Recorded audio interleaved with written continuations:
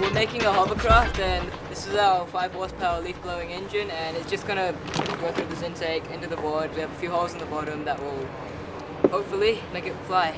It just seemed like an exciting thing to do when we found a few guides, and then we just decided to design our own, and pretty much here it is.